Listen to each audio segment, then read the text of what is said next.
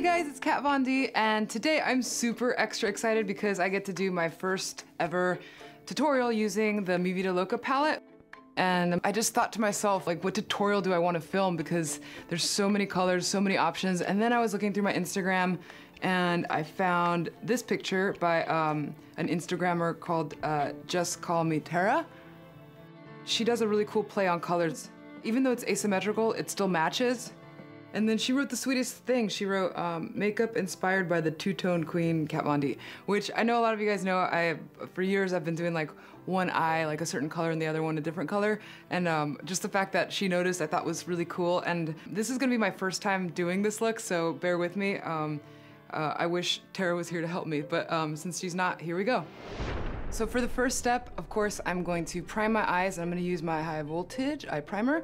Because I'm gonna be doing a lot of like high impact color on both the top and the bottom of my lid, I'm gonna make sure to put a little bit of primer on the underside.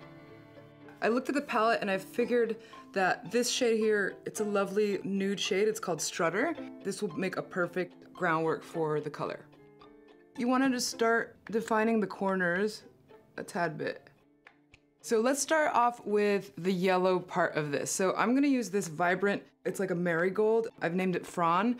I'm really gonna wanna focus on packing it. So instead of using like a really fluffy brush, I'm gonna use a brush like this. It's a little smudge brush. Just pat that on. Because I've already dipped into that yellow here, I'm gonna go ahead and do the underside of the other eye using that same shade, same brush. From the corner of the eye, bringing it out. So we've pretty much established the yellow part of this look, so now let's move on to another color. I was thinking a nice electric blue. So if you look at the palette, I thought about hitting up this color, Synth, and it kind of matches my shirt anyway, so it'll be this color. All right, so now using that nice blending brush that we were using earlier, just patting it on ever so gently. And then we'll go back to that little precise smudge brush that I used earlier for the bottom, and let's do the same color on the other side. Okay, so now we've laid out the color scheme. I'm gonna take just a clean, fluffy brush, and I'm just gonna blend it a little bit. Just gently sweeping it so it starts blending. So now that it's perfectly blended, I'm gonna take this brush, which is my Shade+Light brush. I use it for everything, it's so amazing. This little point guy is so precise and I can kind of get in the little corners, so I'm gonna use that first and then later on blend it with this guy. I'm gonna use this really nice dark brown, it's called Vox. I'm just gonna go ahead and add a little bit of that on the outer corners, and then flipping over to the other side, I'm gonna use that domed side and just blend that into the existing brown. I want to do a little bit of highlighting and overall blending before we move on to eyeliner. So for the yellow part, I'm going to use this shade right here, and then for the blue, I'm going to use Skulls, which is a little bit more of a cooler tone that'll blend perfectly with the blue.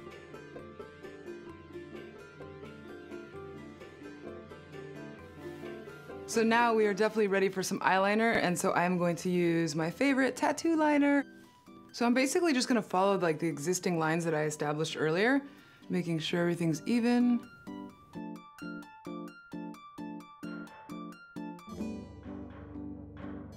I noticed on Tara's picture that she definitely used a really nice bright complementing color on her waterline, and I'm gonna do the same, but I'm gonna use one of my prototypes that I've been working on.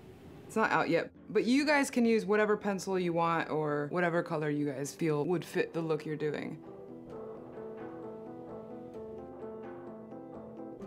Last but not least is eyelashes. I'm gonna use my Immortal Lash mascara that I usually do, and then we'll be done.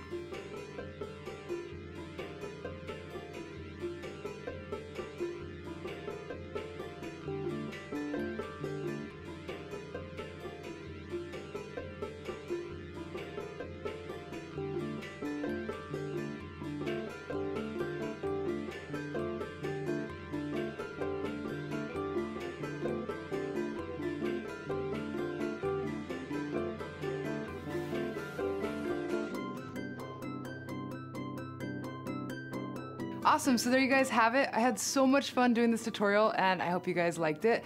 I really cannot wait to see what you guys come up with using this palette. And I will include everything I used in this look in the description below, and I'll also make sure to put Just Call Me Tara's Instagram info as well, so you guys can follow her and be inspired by her as much as I am. All right, till next time.